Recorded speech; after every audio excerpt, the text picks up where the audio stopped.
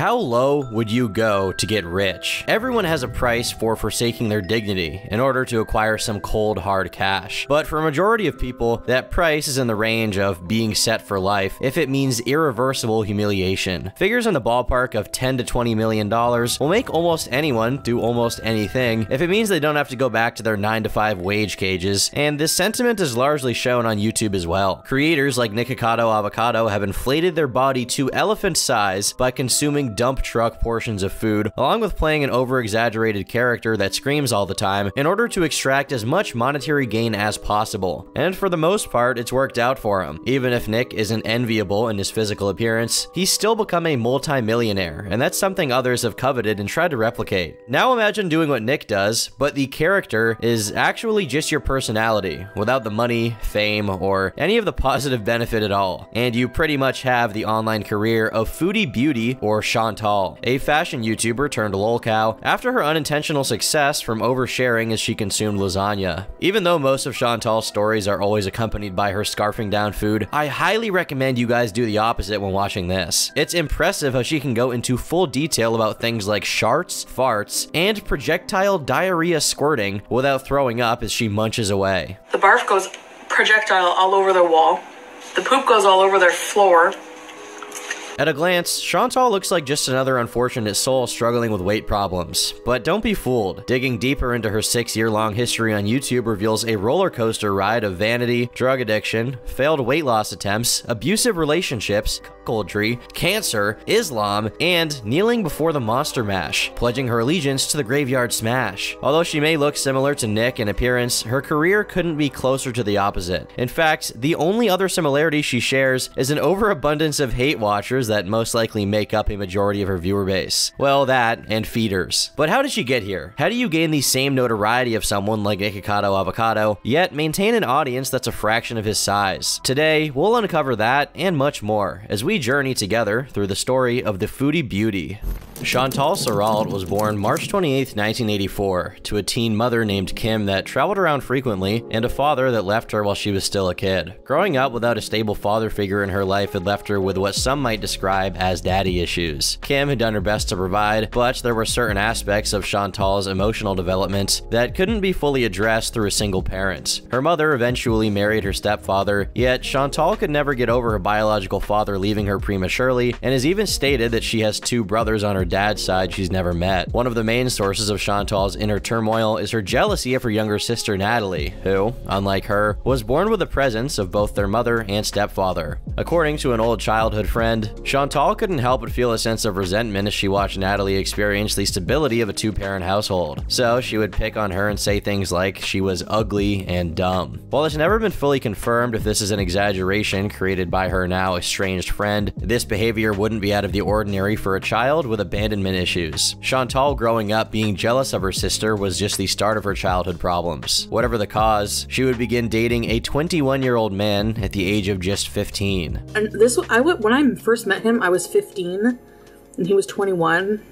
So yeah, kind of to begin with. I mean, I was a mature younger person, but Chantal alludes that this guy she hooked up with was abusive and had a serious alcohol issue, but never has gone into specifics. Obviously, this was a predatory individual looking to manipulate her as a 15-year-old, but the way she talks about him almost sounds like just a bad boyfriend when it was clearly way worse. Horrifyingly, Chantal lost her virginity to this man and later elaborates that he actually had his own girlfriend with whom he had a child. To make matters worse, this other girlfriend had gone out of her way to confront a 15-year-old Chantal at school, threatening her with violence, among other things. By now, Chantal was convinced that she was in love with this 21-year-old man, so she decided to continue screwing her boyfriend. Her words, not mine. This guy lied to me in and out, okay? I didn't know that this guy had a girlfriend who was pregnant with his child. A girlfriend who liked to fight. And she was older. She was in her mid-20s. This girl tried to make my life hell when she found out about me. Like, why don't you attack him? Why me? I didn't know about you, you know? But at that point, I was already, like, really in love with him, or so I thought. And she was so mean about it that I was like, you know what, bitch? I'm gonna keep screwing your boyfriend. And I know that's bad. I would never do that now, but when you're young and dumb, right?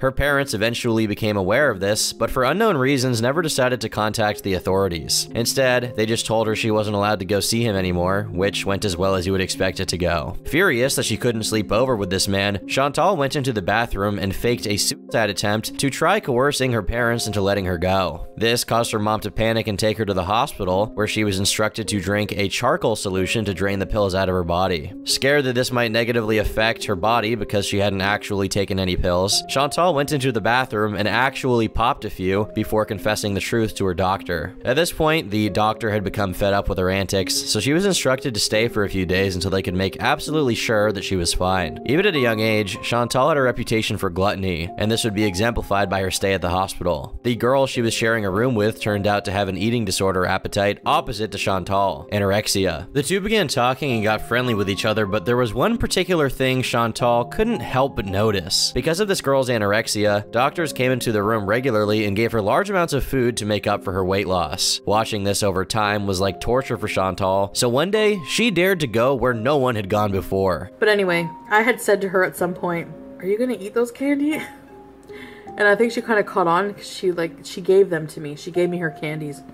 After getting discharged from the hospital, Chantal's parents refused to let her come home if she continued to spend time with the 21-year-old, so she was moved into a group home for teenagers. This group home is where things went from bad to worse, and is one of the pivotal things that's contributed to Chantal's corruption during her formative years. Keep in mind, Chantal was still a high schooler while living among homeless teens, and she was surrounded by crazy amounts of drug use almost every day. In her environment, underage hookups were the norm, and they slowly became the norm for her as well. Chantal has told too many hookup stories to count, but the most notable during her high school years involve her taking home a fingerless man from a bar. No, that's not a euphemism. This guy literally was missing fingers and was probably a decade older than her. When the two arrived at the bedroom to partake in activities, the guy passed out before they could do anything of note. To Chantal's horror, while they were sleeping in bed, this fingerless fellow curled up to her and started to cry for his mommy. Getting freaked out at this, Chantal saw that most of the teens in the home she was staying in smoked weed, so she wanted to get some as a means of relaxing after her experience with kid named Finger. Big G is an individual she met while in the group home, and he clearly expressed romantic interest in her. Seeing this as an opportunity, Chantal decided to manipulate Big G by pretending that she had an interest in him so that she could get free weed. This worked out for her until the 21-year-old that she was messing around with found out about Big G, so he punched him in the face. Feeling bad and growing slightly attached to him, Chantal had sex with Big G as a way of apologizing, but she describes this as not really good because of the size of his dick, or rather, lack of size. This wasn't the only time an underage Chantal has exchanged her body for goods. On a hot summer day, someone dared her to flash her bazoongas at an elderly man in exchange for a Klondike bar, to which she promptly did just that. And while some would likely blame Chantal for a lot of this, you have to keep in mind that she was under the age of 18, and she was around the influence of adults who should have known better, and yet continually took advantage of her. After a while, according to Chantal, being with one person got boring, so she decided to make the executive decision to spice things up and start dating a 38-year-old French man alongside her 21-year-old boyfriend. Over the course of her entire high school career, Chantal would continue messing around with both of these predators until she finally graduated. It's unknown when exactly she split off with the pair, but the general assumption is sometime after high school. This wasn't even close to the end of her hookups though, and after breaking up with her manipulative boyfriends, her sexual encounters actually got way worse. But it should be clear by this moment that this girl, who had been kicked out of her house by her parents, was serially being taken advantage of by sexual predators. Coming from her mouth, it's always framed as less serious, but that is what's happening here. And just as a disclaimer moving forward, these stories aren't uncovered via super hackers digging through her personal information, but they're told straight from Chantal on YouTube. All of these videos have since been deleted, but the question still arises as to what would possess someone to upload these for everyone to see on the internet. A common theory is that none of these things have actually happened, and Chantal has just been lying to get views. But most people would point to the fact that she deleted these, presumably after realizing the horrors released upon the world. Chantal does have a proven habit of lying, but for the sake of argument, we'll be taking her word on most of these stories. When mature adults become sexually aroused in public, they typically strive to contain their desires until they reach the privacy of their home, where they can do personal activities alone. It's evident that Chantal does not conform to the norms of adulthood and is truly a girl boss. On a particular night after leaving a bar, she found herself in a state of arousal. Instead of heading home to address her desires privately, she engaged in a spontaneous sexual encounter with a homeless guy in a public area by a lake, on top of a rock. This wasn't just a quickie either, this was the full-blown thing, and she even says that she got tested for HIV HIV afterwards. At least she's responsible enough to do that. As touched upon earlier, Chantal displayed a willingness to use her physical assets to attain her desires, particularly when it involved food. Getting to the point of desperation on one particular Whopper Wednesday, she called up one of her lovers and offered him foreplay in exchange for him bringing her a few burgers. To her dismay, the guy had tragically forgotten the zesty sauce for her onion rings, and she got so upset about this that she only allowed him one squeeze of her knockers. Probably the most infamous hookup Chantal has had is a threesome she tried organizing with a couple online. Chantal was an active user of IRC, an early form of internet communication, and often tried e-dating people on this platform. On one occasion, she encountered a couple and entertained the idea of a threesome with them while deceptively concealing her true weight and identity. Chantal visited their apartment, hoping they wouldn't discern her real self. Inevitably, when the people eventually discovered that she was in fact catfishing them, they opted not to proceed with their planned encounter, leading Chantal to spend the night on their couch. The next morning, she woke up with a nauseous feeling in her stomach and sprinted for the bathroom. Kneeling down by the toilet ready to blow, Chantal erupted from both ends in a double stream of puke and diarrhea splashing all over the bathroom. The walls were painted green and the floor was painted brown. After turning this poor couple's bathroom into a biohazard, Chantal realized her romantic life might need a change. She needed someone who she could depend on and foster a stable, blossoming relationship with. She needed Pete's. Chantal met Pete's back in her high school senior year after sharing an English class with him. She describes that both of them were awkward kids and they quickly became friends. After graduating from high school, the two shared a job at a local call center and eventually moved in together, resulting in a romantic relationship. For the next 7 years, Chantal and Pete's bond grew stronger, which culminated in an accepted proposal of marriage. This was also the same time that Chantal started to gain an enormous amount of weight due to neither her nor Pete's knowing how to cook. Normal meals were usually just eating at a fast food place, and Chantal has even admitted to going into debt on account of all the fast food she had ordered. However, for an unspecified reason, Chantal says that she grew out of love with Pete's, which is code for started cheating on him. People have speculated on the real reason as to why Chantal began cheating on Pete's, and the general assumption is that she became dissatisfied with the relationship because of her uncontrollable urges. Regardless, for the next few months, she would start going behind Pete's back with a Rwandan man she had met at a club, along with e-dating another guy on IRC named Bibi. Her fling with the Rwandan man ended shortly after meeting Bibi in person. According to Chantal, Bibi had that W-Riz in the bedroom, and they kept the neighbors up all night. This was, of course, in a hotel bedroom due to the fact that Pete's was still blissfully unaware of anything happening. Getting increasingly annoyed at not being able to come home with her new lover, Chantal broke up with Pete's and fully confessed to him about her adultery. Pete's was absolutely devastated and continually begged Chantal to stay, going as far as saying that he didn't care who she slept with as long as she and him could keep dating and living under the same roof. She rejected this offer and promptly moved in with Bibi. After a 7-year-long relationship, Pete's was left alone. Looking at his Twitter over the next few years reveals that he was struggling pretty hard with this. Chantal had said they could still be friends, but it looked like he wasn't taking it very well, and it's hard not to feel a little bad for the guy. That face when it's been 6 years since someone broke your heart and you're still giving them money. My fiance broke up with me 6 years ago. We started off as friends before we dated, so we stayed friends when we broke up. In the past 6 years, she's borrowed tons of money, only rarely paying anything back, and unfortunately, I'm bad at saying no to her. So I just gave her another $200 for her shitty cat, who sucks. Following her breakup and subsequent move-in with Bibi, Chantal got a job in healthcare administration, ironic, while Bibi got a job as a security guard. Coincidentally, her job was at the same psychiatric hospital she had been enrolled in all those years ago as a child. She worked here for 6 months until she applied full-time because she enjoyed the position so much. Her pay was a generous $29 an hour, and the job description was being a secretary. But soon after, Chantal found herself at odds with her supervisors. She began to get tired and felt overworked, setting what she considered to be an overbearing management style. Instead of addressing her concerns through open communication or seeking alternative solutions, Chantal chose to just falsely call in sick and started missing a good amount of days. As this pattern of fabricated sick days continued, it didn't take long for her colleagues and superiors to become suspicious. Ultimately, she was fired, but she was still compensated as a part of a settlement agreement. It's assumed that by late 2016, 2016, this payment wasn't enough, and that's why she started uploading to her YouTube channel. BB was bringing in enough money for both of them at the time, and due to the recent success she had witnessed with YouTubers getting rich, she thought it was a good idea to try it out herself. In its early stages, her channel predominantly revolved around beauty-related content, encompassing makeup tutorials, product reviews, and beauty tips. Chantal presented herself as a reserved and somewhat introverted personality, showing a quiet and understated demeanor that would seem out of the ordinary in retrospect. Despite putting a lot of effort into her beauty-themed videos, Chantal faced an uphill battle in terms of gaining significant viewership and engagement. Her makeup tutorials weren't bad by any means, but compared to more popular channels of this genre, they didn't stand out. The beauty niche was highly competitive, making it challenging for her to break through and garner the audience she wanted to reach. One day, perhaps driven by curiosity, but more likely hunger, she decided to upload a mukbang video that featured her indulging in a massive, delectable lasagna meal. This departure from her beauty-focused content marked a watershed moment for her channel. To her surprise, this mukbang video garnered a significant amount of attention and attracted more views than any of her previous uploads. This unexpected success sparked the transformation of her channel into what we now know as Foodie Beauty.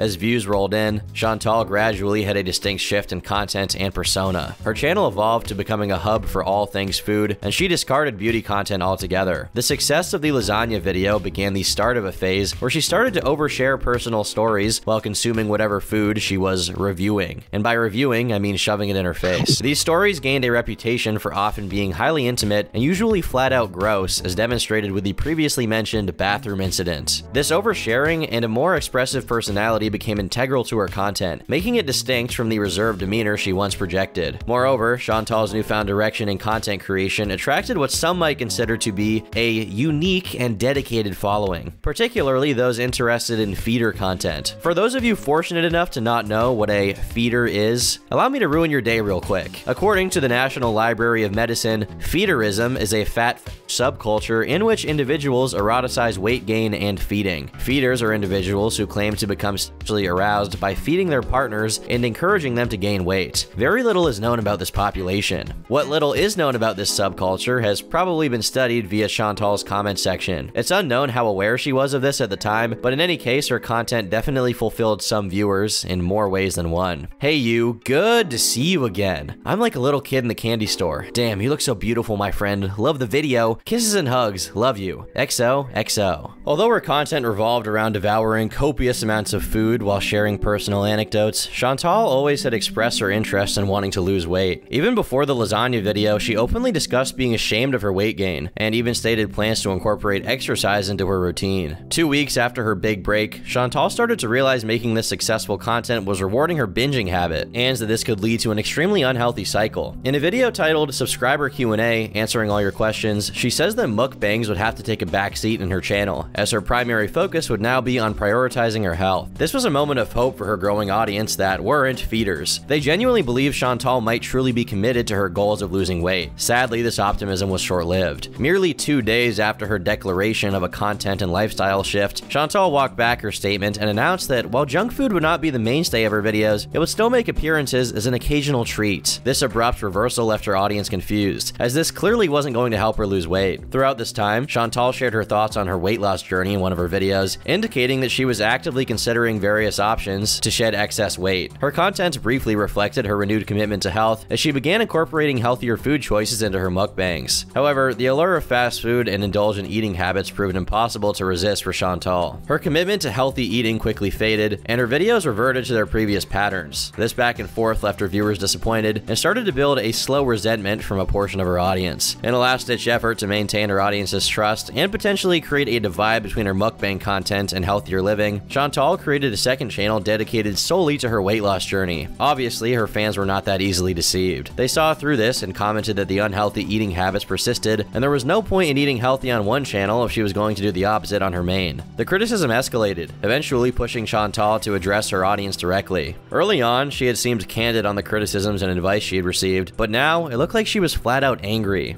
I'm closing my weight loss channel. My other channel, I'm shutting it down. I am too bitchy to deal with, all these experts in, in diet, and then these people who are like, well, you wouldn't get hate if you wouldn't tell people that you're losing weight or you're vegan. You know what? You're right, so I'm not going to. I saw Amber Lynn Reed's video of her no more weight loss journey, and I understand why. Because it's sickening. It's sickening. No matter what you do, people think you're eating bad.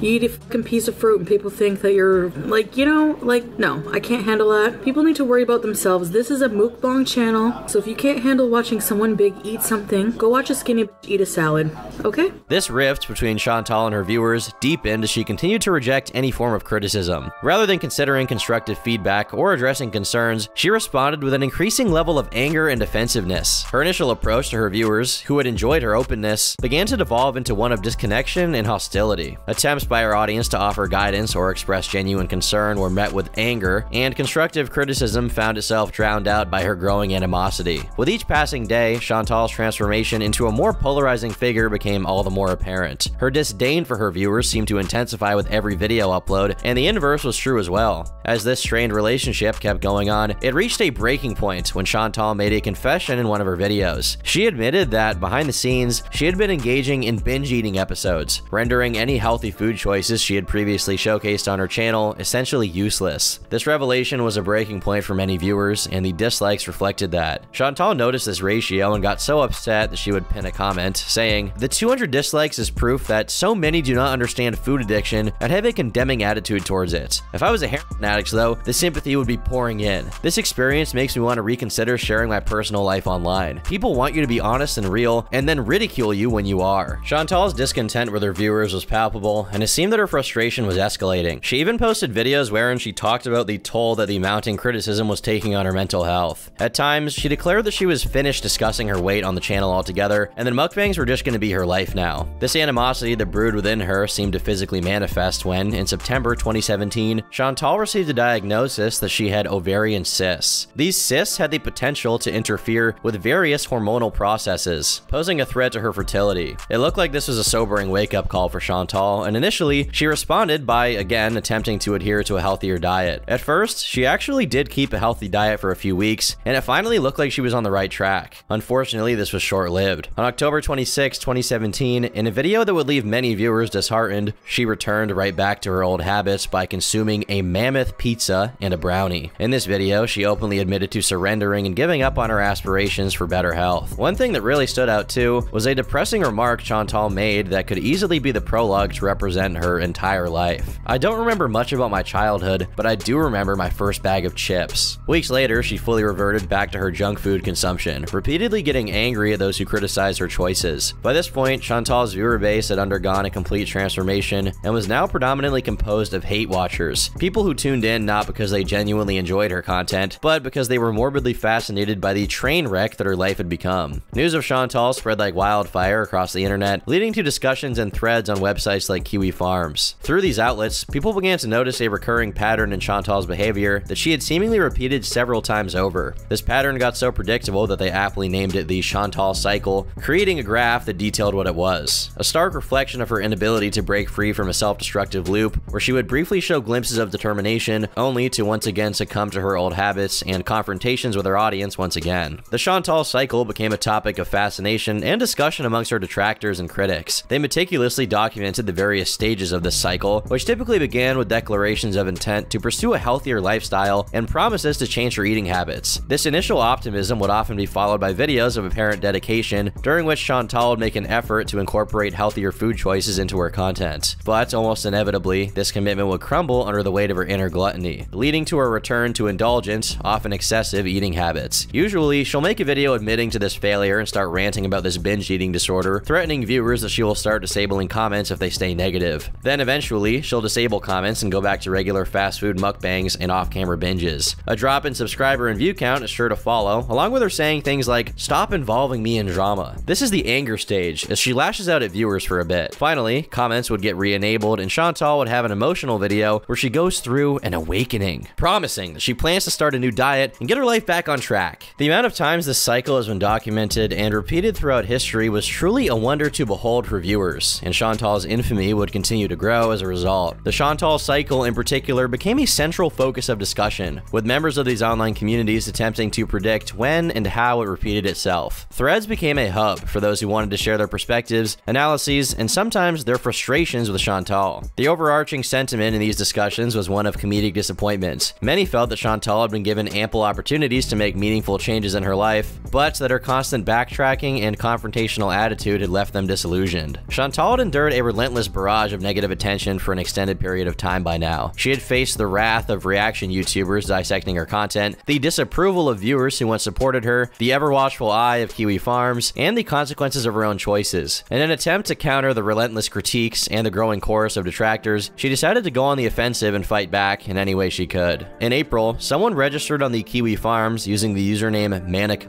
This person asserted to have a history as an old childhood friend of Chantal and shared anecdotes about her past that I've previously mentioned. Naturally, the online community remained skeptical, given that anyone could have made this account and spun up any story they wanted to without any proof. Still, it didn't take long for the validity of Manic statements to be inadvertently confirmed, courtesy of Chantal herself. Manic revealed that Chantal sent a vitriolic email laced with insults and threats that she would report her to Child Protective Services if she didn't cease her storytelling. All bullshit excuses for you to be pissed for no reason because you have self-hatred issues, which is why you used to yourself and threaten suicide, and now you're taking it out on me. You sit there and talk about my eating disorder with my trolls, but what about the self-harm you used to do? Again, don't come for me unless your closet is clean, which it is not. You're in a very dark place, and I would get help for that if I were you. Tell me, how as a parent do you have the time to sign up to forums with edgy names like Manic when you were a single mother of 2? What kind of example are you setting for them? If you ever mention another thing about me online, and I will be checking, I will be sending all of the screenshots to CPS in your hometown and to the authorities for harassment. Chantal would then send a second email 3 hours after the first. She most likely saw it get published on the thread and wanted to follow up with clarification. I don't believe a parent who spends all day online spreading bullshit and cyber harassing and getting high deserves to have children. So yes, I will make the call if I have to. What kind of example are you setting for those kids bullying others online? A few days after these emails, Chantal uploaded an apology for threatening to call CPS, but then deleted it and uploaded a never-before-seen reverse apology video where she takes back everything she said and doubles down. Ultimately, nothing ever came of these, but this wouldn't stop Chantal from going on a rampage. She was now in an all-out war mode and not pulling any punches. But in fairness, her initial anger, regardless of how crazy the reaction was, is somewhat understandable. Chantal, while she was morbidly obese, hadn't done anything horrible to someone else. She was just posting her life on the internet, and now this old friend who seemingly had problems of her own was going on a forum to embarrass her relentlessly for her past with unsubstantiated claims. So on one hand, while her reaction was somewhat insane, her initial anger is honestly justified. Around now, a prevailing trend was the emergence of compilation channels that specifically targeted notorious mukbangers. Prominent figures like Nikocado Avocado and Amberlynn Reed had entire channels dedicated to creating clips showcasing the outlandish behavior, comments, and antics of these creators. Chantal was not an exception to this phenomenon. Her constant farting and discussions about her bowel movement provided ample fodder for such channels. In fact, on certain occasions, these compilation channels even outpaced her own content in terms of viewership and engagement. One such channel that operated within this niche was the Spitting Drama Llama. This channel specialized in creating content about fat creators, and Chantal, being a prominent mukbanger, inevitably became a recurring figure in their compilations. However, over the months, Chantal had become accustomed to controversy, and she had discovered a deadly tool to use: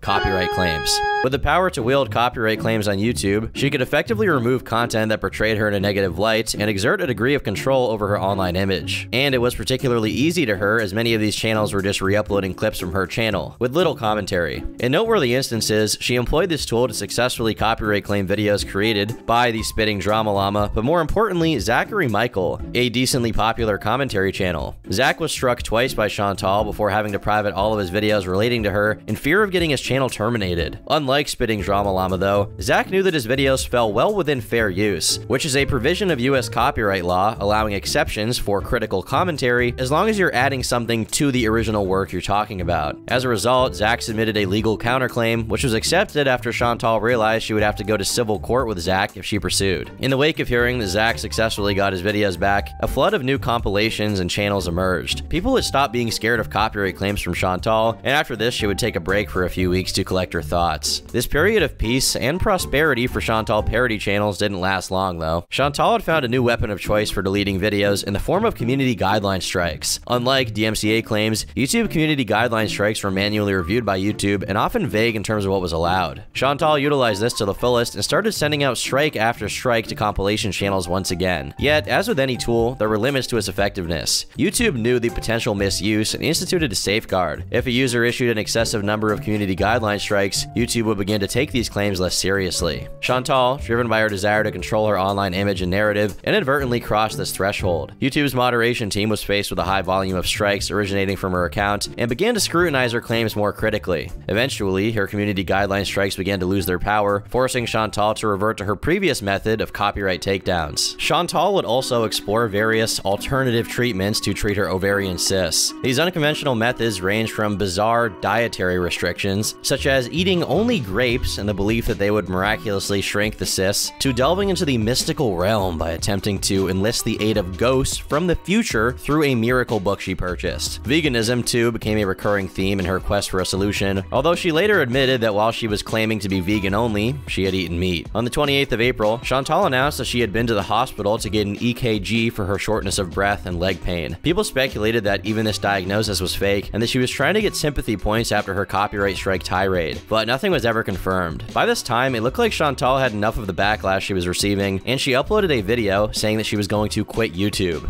I am leaving YouTube. I have one more video to upload, and that will be the last one. But exactly 9 hours later, she returned. In the ensuing months, Chantal's career became an incessant, never-ending repeat of the cycle. Whether it was the ketogenic diet or other dietary regimens, her efforts always fell short of what was needed to actually succeed and be healthy. Predictably, viewers noticed her very obvious missteps in adhering to these diets, leading to a spree of comments and reaction videos about how comically terrible she was at following these. Her response to the ongoing criticism remained consistent. In her frustration, she would resort to her increasingly familiar tactic of issuing copyright claims, deleting comments, and responding in absolute rage. But then, predictably, the cycle would reach its peak, where Chantal gets overwhelmed by the online uproar and announces her intention to quit YouTube. This had become such a recurring theme in her content that compilation videos cataloging her quitting statements had started to pop up after only a few months. It's crucial to note that amidst this recurring cycle, a significant development occurred in late 2019 when Chantal revealed she was scheduled for a hysterectomy for potentially cancerous cells in her body.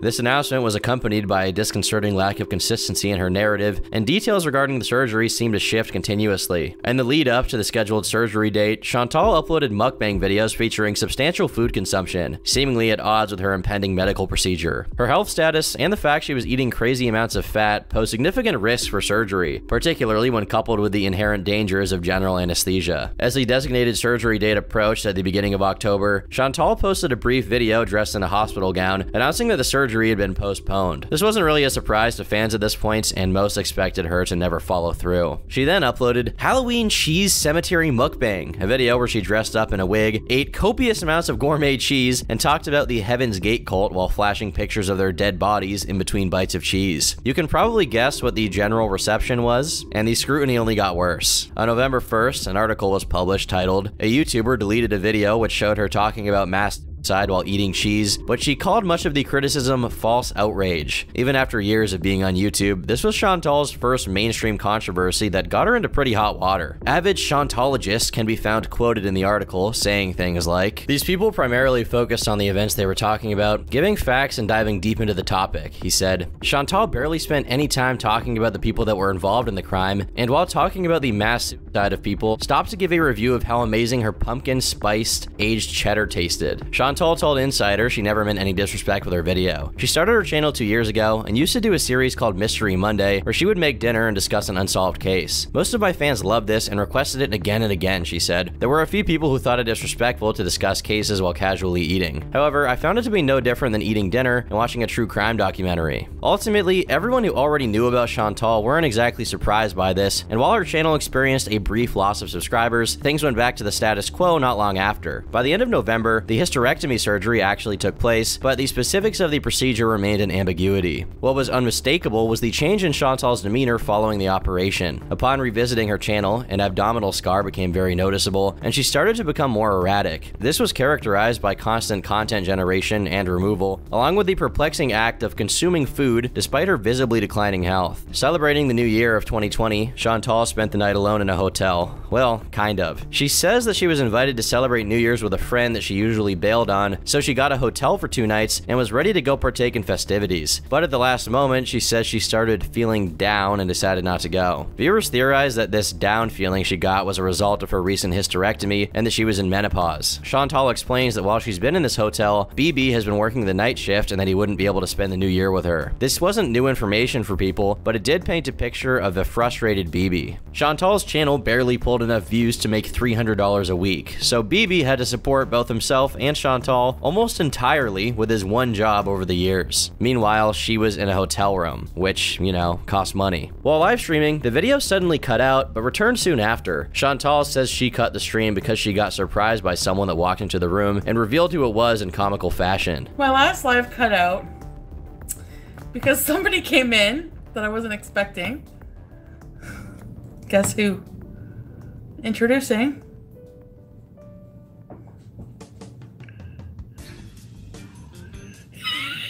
Hi.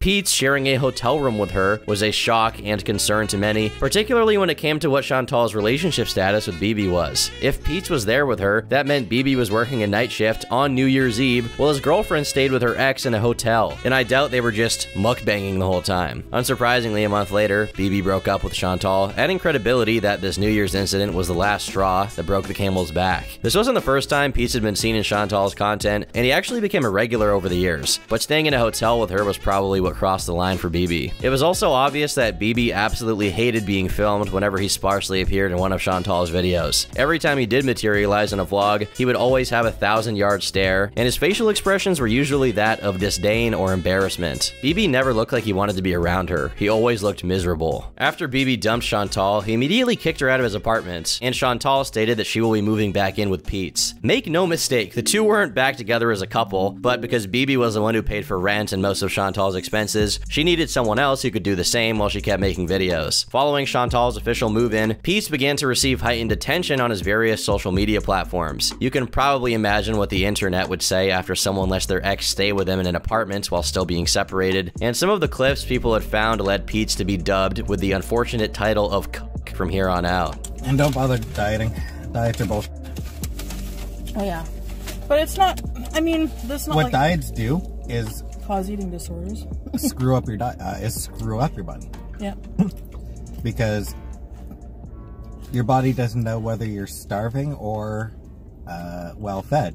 This attention seemed to be a little too much for Pete's, and he responded in a multi-tweet thread issuing his gripes. I was curious what my friends' haters thought about the recent videos I was in. Most of the comments were just boring, the usual or simp crap that douchebags like to toss around, but a couple of things were ridiculous enough to deserve brief responses. Chantal does not, in fact, control my banana consumption. I didn't feel like having a banana right that moment. Aside from that one bag of Ruffles, Chantal doesn't really steal my food. I keep my snacks in my room because it's convenient for me. Chantal and Pete seemed to get along fine for the next few months, but after a while, things started to get heated. When spring rolled around and the fungus was in full effect, tensions between the two began to brew. The lockdown had forced both of them to stay cooped up with each other, and eventually they started to get a little stir-crazy. This tension reached its apex in September when Chantal received an email from a troll threatening her with her family's docs, and signs the email Charlie Motherfucking Gold. Charlie Gold was one of Chantal's biggest detractors and often made videos poking fun at her. Given their shared history of past drama, upon receiving the email, Chantal immediately initiated a live stream where she not only accused Charlie of the act, but also went as far as to dub her Charlie Cole, asserting that she could spot a criminal from a mile away. So, lo and behold, I get an email, and it's like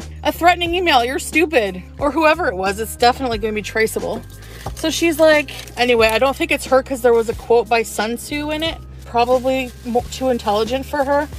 But anyway, it's like, You better think again before making any community posts against me or anyone else you deem bullies on YouTube, because you don't know what your critics, what information they have at their fingertips. I could just picture her writing like this. You better watch it, because, and she put my mom's full name. She doxed my mom, like her address and her phone number. I knew she would play dirty like that. It's only a matter of time till her true colors, because she's a piece of So here's the thing, Charlie Cole, I dare you. For those of you that didn't notice, Charlie is a black woman, so Chantal calling her Charlie Cole and saying that she knows a criminal when she sees one didn't exactly receive the most positive reception, especially when it was shortly after the recent BLM riots. Viewers also pointed out that whoever sent that email could have been anyone, and that just because they signed it with someone's name didn't mean it was them. Charlie denied sending any email of this, but was reasonable and accepted that this was all just a big misunderstanding. Close to the start of 2021, Chantal's health had reached the lowest it had ever been before. The past few months had been a non-stop deterioration of her body, and she had been diagnosed with diabetes as well as continually losing her hair. Her attitude and usual patterns were rapidly changing. The topics she would bring up on her videos and live streams kept getting more and more sexual as time went on, and she had even talked about wanting to buy a male sex doll to sleep with. In February, she initially launched an OnlyFans account that was quickly abandoned, yet she continued to openly discuss sexual topics, going as far as considering hiring a male escort for her birthday. This trend in promiscuity would reach its tipping point when Chantal met up with a fan named Frank on March 28th during a live stream titled Let's Be Frank. Frank clearly was just there to get a few minutes of fame, but for Chantal, this is what sent her on a never-ending love quest to find a new man. Soon after, she frequently hopped on live streams, regaling her audience with tales of the men she encountered on Tinder. According to her, these gentlemen consistently boasted wealth, fitness, and ample endowments, hailing from diverse backgrounds. None of this has ever been actually confirmed, and watchers started to wonder if these tales were as true as she said they were. This Tinder saga culminated in Chantal meeting someone named Nick, who went on a car date with her for about 15 minutes. Chantal then got on a live stream describing in explicit detail how she enjoyed it when he groped her, they kissed, and that Nick had touched her belly. This relationship lasted for about 8 days. After their first date, Nick would start ghosting Chantal and making up excuses as to why he couldn't go out that night, until Chantal just decided to block him after a week. After the success of this stream, though, Chantal transitioned primarily to live streaming, which resulted in a growing number of insane moments for her fans. This shift to live content also meant that Chantal was unfiltered, and when it came to entertainment value, there was simply no contest between pre-recorded videos and the unscripted chaos of live streams. Anything could go down. These streams became a magnet for viewers, drawing in not only her dedicated hate watchers from the past, but also a substantially growing fan base of perplexed bystanders. Chantal's new love arc was looking promising, but even the most dedicated of haters or feeders could not have dreamed of what happened next. Chantal scoured through plenty of fish in search of another man to satiate her needs. It wasn't until April that her search was successful, and she dubbed this new prospect the Egyptian Man. On the 21st, Chantal took to a live stream to recount her first date with this enigmatic individual, all in front of Pete's, of course. As she puts it, this was no ordinary evening out. Instead of the conventional dinner and conversation scenario, things took an extreme turn. The Egyptian Man surprised her with an unexpected offer, a buffet of illicit substances, including Moroccan hash and cocaine, which Chantal immediately accepted. And we get totally fucking baked. And then he I don't want to say this, but you guys are going to be so... I don't do this on a regular basis. I don't even do it really, but I did it for some reason. I did it and it's not good to do. And if that changes your perception of me, I apologize. But I did he busted out a bunch of lines of cocaine. What followed was an intense encounter marked by rough and aggressive sexual activity, according to Chantal. The Egyptian Man left bruises all over her body, especially in one particular spot that she goes into detail about. He smacked my butt pretty hard. I'm not really into being slapped around, really, like a gentle slap maybe, but I said, "You're trying to kill me, please." Please. And then we would be talking, and then all of a sudden he'd jump on me again, and I'd be like, "No!" Obviously, devoted Chantologists were upset about the fact that she accepted a pretty hardcore drug from what was essentially a stranger at the time, but Chantal didn't care. She started referring to Egyptian Man as just Dom soon after this experience due to, well, I'm sure you can guess. Chantal described how Dom constantly reassured her that he loved fat girls, and he kept showering her with compliments. It seemed that even though this guy was a little odd, Chantal was very much into him. Pete had also voiced his displeasure after Chantal went into detail about her sexual activity in front of him, but she also didn't care about that. So that was it. And then it was just really, really sensual. A lot of making out and stuff, like what I like. you know? Anyway, yeah, I don't like this guy. In the days immediately following her initial date with the Dom, Chantal continued to see him and went on to have 4 more dates at his house. Each of these encounters seemed to escalate in terms of substance use, with Dom introducing more drugs into the mix with each meeting. Dom didn't stop at just pushing the boundaries with drugs, he also repeatedly broached the subject of engaging in group sex. On one occasion, he even went as far as inviting Chantal to participate in an orgy. Despite Dom's persistent suggestions and invitations, Chantal remained resistant to the idea of group sex. She was clearly uncomfortable with the concept and had no intention of doing anything in that realm. This unease kept getting worse during their 3rd date at Dom's house. When Chantal arrived, she was surprised to find an unfamiliar man present. This stranger said hello and threw $50 in her direction, brazenly asking her to expose her breasts because he thought that she was an escort. His friend, I sit at the table, his friend's so drunk. He throws money at me, like a 50. He's just like, let me see your boobs. He thought I was an escort. Dom's friend kept making passes at Chantal, and she ignored them, and eventually the two went on their phones, and Dom seemed to get jealous, asking her if they were texting each other and accusing her of flirting with his friend. His friend is like making passes at me and looking at me, and then I guess I was on my phone, and then his friend went on his phone. So Dom, he's just like, are you texting each other? I was just like, oh my God. He was being like paranoid, like, I don't know. And I'm just like, we're not boyfriend and girlfriend. And he's like, no, I'm not. He's like, I don't care. If you want to sleep with him, just be honest about it. Like, I don't care. Various spectators pointed out that Dom's friend being there was no coincidence, and that he was trying to manipulate Chantal into the aforementioned group sex.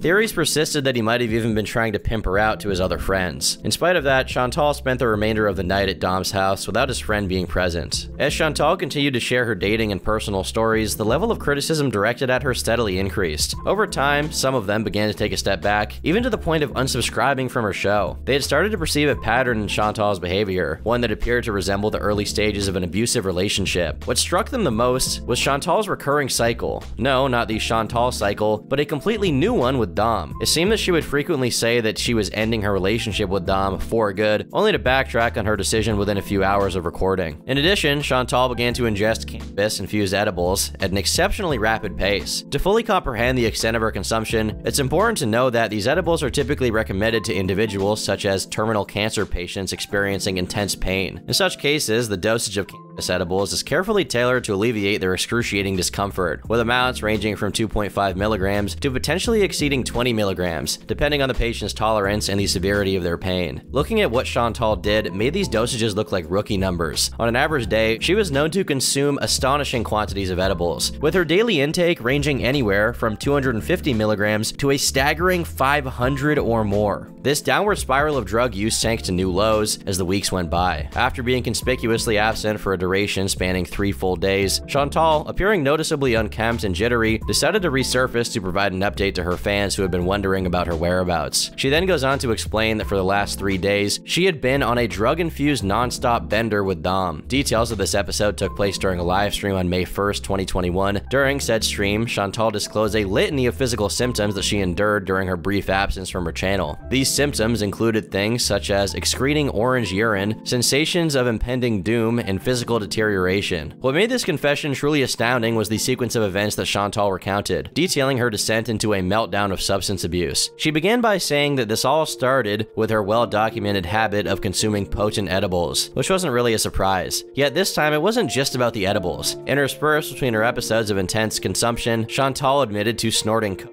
which also wasn't new but still not a good thing. She then resorted to a method of drug ingestion known as parachuting, wrapping nearly a whole gram of ecstasy in a tissue paper and swallowing it in one foul swoop. The climax of this binge occurred when, in a haze of substance-induced confusion, Chantal stumbled upon a discarded and dirty pipe resting nonchalantly on a coffee table. Dom explained that this pipe was his friend's and she could smoke it as long as she promised not to ask again. Now, faced with the decision of what to do, Chantal intelligently chose to discard this pipe in a rare moment of maturity. Just kidding, she promptly smokes that shit. And what was in this mysterious pipe she had decided to smoke? You guessed it, it was meth. So I said, all right. And even as I was doing it, I was like, why would I do this? You know, like, oh my God. So he lit it up and I smoked it. Oh my God, it's the worst taste. It tastes like burnt plastic. It was disgusting. And then when I like exhaled, I just felt like I don't know how to explain it. In this confession, Chantal made a promise to be drug-free from here on out, raising eyebrows from fans as to how committed she would actually be. Hoping to move on and put it all behind her, Chantal inadvertently did the opposite right after this. Just 7 days after the meth video, she made a slip-up by accidentally revealing part of her phone screen to the camera. Chantal was on the phone with Dom at the time, so audience members got a peek at what his actual name was. The screen showed Nader, and Chantal just got to work to uncover who this man really was. Seeing this, Chantal started to get scared that she doxed him, so she decided to draw a picture of him in an effort to dispel any curiosity from people. This obviously had the reverse effect, and viewers actually used the picture to cross-reference everything named Nader in her area, finding his Facebook page and a picture soon after. In the subsequent weeks following the earlier incidents, keen-eyed members of Chantal's audience began to observe telltale signs that strongly suggested she was not keeping her promise of staying away from illicit substances. These signs included notable tics and dilated pupils, which served as clear indicators of ongoing use. Whenever someone in her audience raised the issue of her apparent use or questioned her behavior, Chantal responded with anger, and in some cases, promptly blocked those who dared to broach the subject. This stubborn denial of her substance use, despite the mounting evidence to the contrary, eventually crumbled during a livestream confession. On June 28, 2021, Chantal broke down during one of her live streams and openly admitted to her cocaine addiction, conceding that her attempts to use it recreationally had spiraled out of control. The surprising twist in this was the unexpectedly supportive response from her audience, who actually seemed to care when this was going on. In response to that support, Chantal pledged to take her addiction seriously and expressed her intention to seek professional psychological help to overcome this addiction. However, people kept noticing her still showing the classic signs of use soon after, leaving many to question the sincerity of her efforts to get clean. Furthermore, Chantal exhibited a rapid and alarming decline in her physical health, which is somewhat hard to do for someone who's already 400 pounds overweight. She experienced a suspicious amount of weight loss, shedding a staggering 60 pounds in just a few months. What was particularly striking about this weight loss was the lack of any apparent change in terms of diet or exercise. Observers closely linked her dramatic weight loss to her use, with little evidence to suggest that conventional methods of improving her health were actively pursued. Instead, these illicit substances, which were also appetite suppressants, seemed to dominate her life, accompanied by her claims of engaging in numerous sexual encounters on a nightly basis. Things kept getting worse on the early hours of June 8th, when an alleged near overdose occurred, an event Chantal herself referred to as that really bad night. After this, Chantal claimed to be receiving assistance from a family member, though the extent and effectiveness of this support remained unconfirmed, and her audience was left to speculate about the specifics of this intervention. By August, Nader had accepted the fact that everyone knew about him online, so he used this as a way to launch his own YouTube channel with the help of Chantal. It looks like when he wasn't getting super zoinked and effed up, he actually had a passion for cooking, creating cooking videos that sometimes featured Chantal, and making Chantal videos that sometimes featured cooking.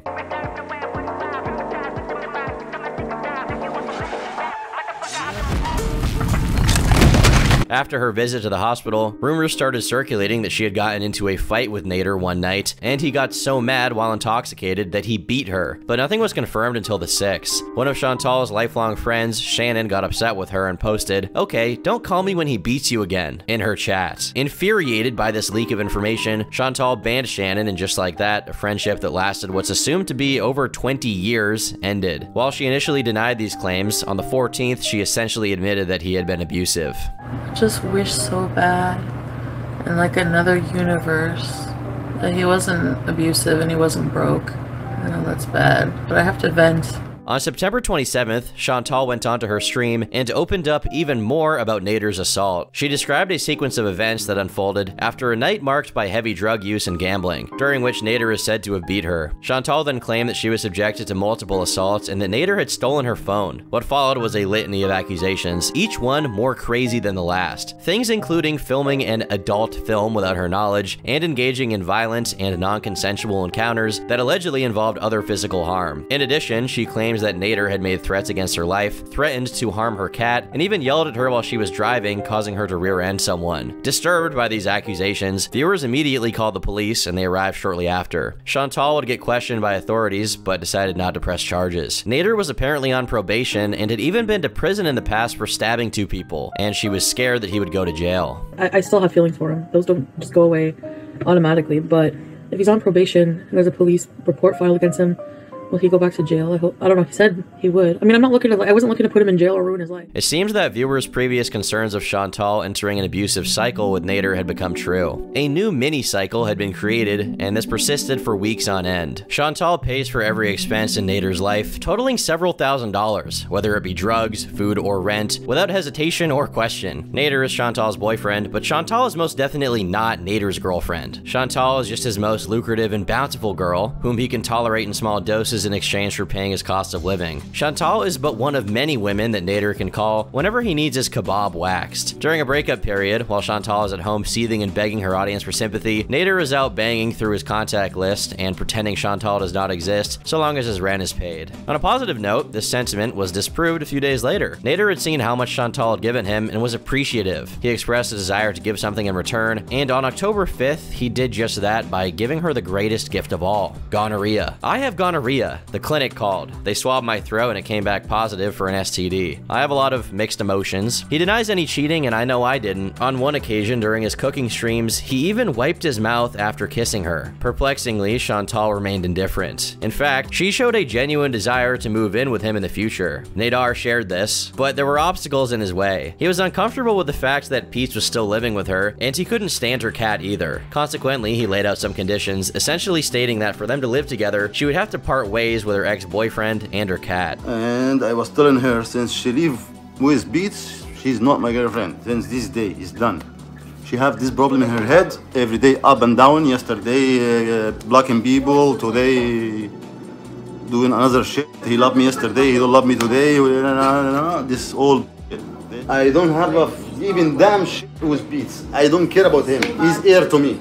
These terms were something that she was seriously considering, something that Chantal did frequently on her stream. Longtime viewers got upset about this and reached out in an attempt to remind her that in the few months she was with him, she had been cheated on, beaten, and was addicted to an illegal substance. Even so, it wouldn't matter in the end, because on November 9th, Chantal streamed another breakdown after Nader and her got into a fight. She had left the house and started walking to the store, but he had apparently followed her down the street while constantly yelling. After this very public breakdown, talks about moving in together stopped altogether, but this wouldn't stop Chantal from inevitably going back to being with him. At some point, Chantal had even said that Nader got her a ring and that they were engaged, but on the 12th, he very much disproved this by revealing that she was the one who actually bought it.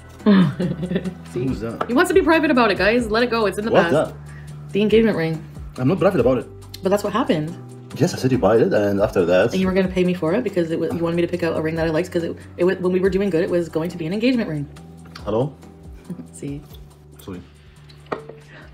What that? He's avoiding it. As winter descended, Nader began live streaming with a woman who fans quickly dubbed DD. This mysterious new addition to the channel started appearing alongside him, effectively stepping into Chantal's role whenever the on-again, off-again couple found themselves in one of their frequent breakups. Apparently, DD used to be a fan of Chantal's channel, but it seemed that was not the case anymore. On January 17th, Nader again began streaming with DD, but this time he kissed her live on the air while sharing wine. Naturally, this development didn't sit well with Chantal, but this fury wouldn't culminate until 2 days later. Initiating a new live stream, Chantal discussed his disloyalty and claimed that he had someone at his house right now as she was speaking. Simultaneously, he was also live streaming, seemingly unfazed by Chantal's accusations, with a stream titled Let's Have Dinner, which he conducted with none other than DD behind the camera. These simultaneous live streams added fuel to the fire, as Chantal's chat encouraged her to confront Nader directly by going to his house to retrieve her CPAP machine. For those unfamiliar, a CPAP is a medical device used to treat sleep apnea, basically helping people breathe while they're sleeping. Chantal then decided to embark on this impromptu mission, arriving at his residence only to be met with a vehement refusal to let her in. Fueled by a potent mixture of anger and frustration, she resorted to honking her car horn and screaming, a spectacle that drew the attention of concerned neighbors who promptly called the police. As she continued her uproar outside Nader's house, the police arrived on the scene. What followed was a live encounter between him and the cops, broadcast for all to witness on his live stream. It was a surreal moment, but eventually, Chantal successfully retrieved her CPAP machine with help from the cops after a never-ending back and forth. Following this incident, Chantal's relationship with Nader actually looked like it was over, culminating in what could only be described as a full-blown mental breakdown. She chose to publicly shave her head during a live stream. In that stream, she explained her decision by saying that she was balding anyway, and that this was just getting a head start on the inevitable. However, it was apparent to many that there were deeper emotional problems at play. Chantal seemed profoundly affected by the fact that DD had now taken center stage in Nader's life. Receiving the attention position that she herself once held. Nadar and Dee had even started making a habit of mocking Chantal, with him going as far as showing off her underwear live on stream.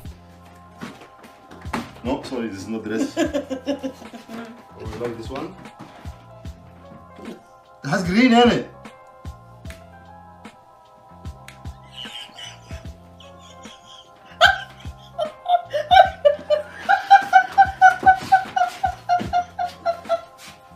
Hi guys.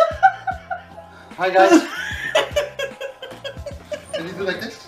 The dynamics of Chantal's relationship, coupled with her history of substance use, had undoubtedly taken a massive toll on her mental well-being. This wouldn't stop Nadar from continuing to exert his influence over her, as this all culminated when he convinced her to engage in oral sex with Dee at her condo on the night of March 26th into the 27th. It was during this threesome that Chantal finally came to the painful realization that he and Dee had been intimately involved throughout their entire relationship. The emotional turmoil resulting from this revelation spilled over into her subsequent trip to Cuba, which was sadly the day after her birthday. During her Cuban trip, Chantal's rage reached a boiling point, exacerbated by her excessive alcohol consumption. On her livestream, she openly discussed the disturbing details of that threesome, including graphic descriptions that left little to the imagination. Her vivid account included a description of Dee's physical attributes, likening them to the color and taste of sardines. Has anyone seen grape?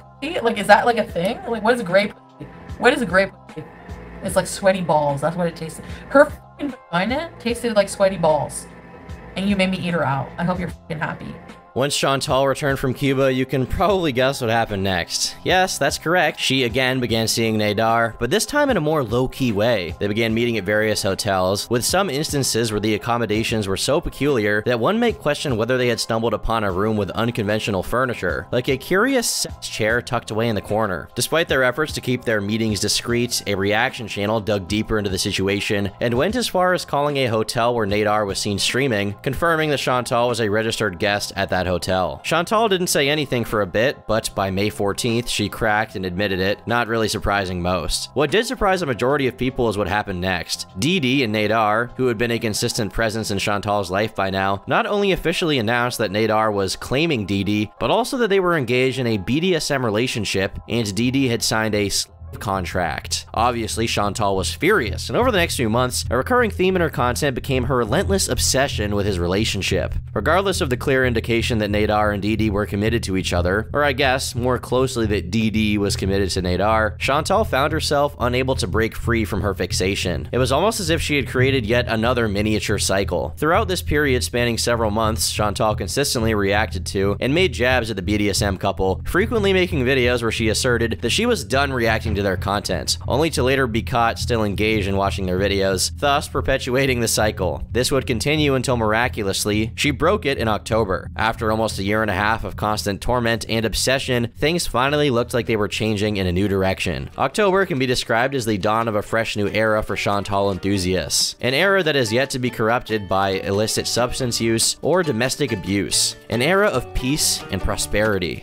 an era of Islam. Starting in early fall, Chantal had once again begun e-dating and presumably had found a man already. A man that apparently was very easy to find because people found him almost immediately after they got a hint that she was talking to someone. His name was Salah, and he was a dashing Arabic man from Kuwait with a killer smile. This Salah guy must have been quite the charm because it didn't take long into the month for Chantal to spill the beans that she was making changes to her wardrobe to better align with his cultural background. On October 5th, she announced that she'd started wearing a hijab. This move stirred up some commotion among her viewers, mostly because it sounded like she was just doing it to impress this guy she was talking to. But fans were still curious about this new man, Salah, and a day later, Chantal delivered an explanation in a stream titled, "Meeting My New Syrian Love." In it, Salah was in chat and could be seen interacting with people. Chantal goes on to explain that she's developed a new plan for her future. Originally, before meeting Salah, she had planned on moving out into a new house with Pete's, but after getting swept off her feet by the word of Allah, things had changed. She now said that she would be visiting Salah in Kuwait, and depending how it went, she could potentially be moving in with him permanently. This sudden announcement sent a surge of people immediately to Pete's channel that he had created a year prior. Pete had gained a reputation over the years to have a temper, and this case was no exception. Kuwait blocked. Hijab blocked.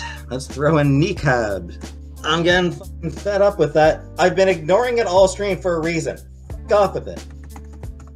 I'm straight up blocking Muslim. You know what? F*** this. Like, Christ, just I'm blocking fucking Chantal. I'm blocking Chantal's name just because I'm so fucking fed up with people just going on and on and on and on and on and fucking on. Holy fucking hell, get the fuck over yourself. As the days sped by, things seemed to gain momentum, propelling Chantal forward at a breakneck pace. It had been just 1 month since she started a relationship with Salah, but it was around now that she decided she already wanted to marry him and share an apartment together in Kuwait. This rapid decision almost gave viewers whiplash, and everything was happening so fast barely anyone could keep up. This quick choice was mostly disliked among Chantal's audience, and many viewers felt it was an impulsive decision. But like most criticism Chantal had received over the years, it fell on deaf ears. People had also made predictions that this rapid marriage was Salah pressuring her, and that his true motive was to get a Canadian passport, but nothing thorough was proven as of yet. On November 2nd, Chantal was documenting her journey from Canada to Kuwait, as well as vlogging for the first time with Salah in person. Plenty of funny clips ensued, and it seems like Salah was a very blunt man when it came to what he thought needed to be done. Your diet, you forget? Yeah, I know. Well, You have to lose some weight. yeah, but we'll come up with a... No, guys, I really... Despite backlash from a portion of her audience, it seems like feeders enjoyed this change in location. Then again, it probably didn't matter where Chantal lived as long as she kept recording herself eating and burping on the daily. Hi, baby girl. Oh my goodness, everything looks so good. I'm full and my mouth is still watering. What the heck is wrong with me? Lol, that warm bread looks so delicious, and you got me eating pickled vegetables with every meal. The hummus looked divine. The meat between the 2 pieces of thin bread looks so good. I'm glad you and Salah went out to eat and enjoyed yourself. It seems like now that I don't drink, I'm enjoying my food much more. Love you, Chantal. Chantal then gave a tour of their new apartment, and by January, she had already gotten married, as well as officially converting to Islam. At the end of the month, Chantal had to go back to Canada to get her things and officially move out, but there were just 2 main problems: Pete's and her cats. Pete's was, in many ways, the simpler of the 2 challenges. Salah's strict stance during Chantal's return meant that they couldn't even share the same room, so this rule effectively sent Pete's out of the condo soon after. He now had financial constraints and a past filled with joblessness, yet actually found a way to make it work, securing a room in Cornwall, and eventually even managing to get another work-from-home job to sustain himself for the time being. Even after almost 20 years of dedication and loyalty to Chantal, Pete still got ejected from her life in the end, serving as a tragic lesson on the legacy of a simp. The larger and more emotionally charged issue for Chantal revolved around her cat, BBJ. The idea of euthanizing it had been brought up before in the past, but in the end she couldn't bring herself to do it. Instead, she wanted to give away BBJ through a rehoming program. Hilariously enough, trolls somehow found a way to infiltrate this process. A popular foodie beauty commentary channel called French Fry Girl, or FFG, figured out where and what kind of program Chantal was giving away her cat in, so she had her brother claim the cat. I'm gonna miss you so much, but I'm gonna get updates all the time. Yeah, I'm gonna miss you. I love you so much. Aww. Bye. Have a good one. You too. Anyone want to know what happened when the door closed? Because I could give you the perspective from the other side of the door if anyone's curious what exactly happened there when that door closed. That, everybody, was my brother at the bottom of that staircase. Almost immediately, chaos ensued, and Chantal said that if FFG didn't return her cat to her, she would be calling the police, but ultimately nothing came of these threats. BBJ is still in FFG's family's possession to this day, and is hopefully still in good health. After this small spout of drama, Chantal officially flew back to Kuwait and moved in with Salah. It's only been a few months since she had met him, and in just this short amount of time, her life had changed dramatically, yet it was all still the same. Today, Chantal still makes the same kind of content she's been making over the years. The only difference is a change in scenery. Even after such a dramatic change, she still reverted to her usual cycle that will no doubt continue on into the future as new drama emerges. Watching the Chronicles has truly been a fascinating experience for viewers. If there was ever a word to define her career, it would probably be insanity. Doing the same thing over and over and over again, expecting a different result each time, yet only to be disappointed and get frustrated and go right back to step 1. Her entire life she's been eating too much food, yet even when cancer starts appearing as a result, she continues eating the same thing. Her entire life she's been with mostly toxic men who clearly were manipulating her, yet she continues to fall prey to them. It truly seems like Chantal is stuck repeating her cycles forever and has no real plans of stopping. To this day, she still makes mukbangs while paradoxically regularly uploading workout videos, still stuck in the cycle for now and for the foreseeable future. I've been Turkey Tom, thanks for watching, and until next time, please eat healthy. Bye.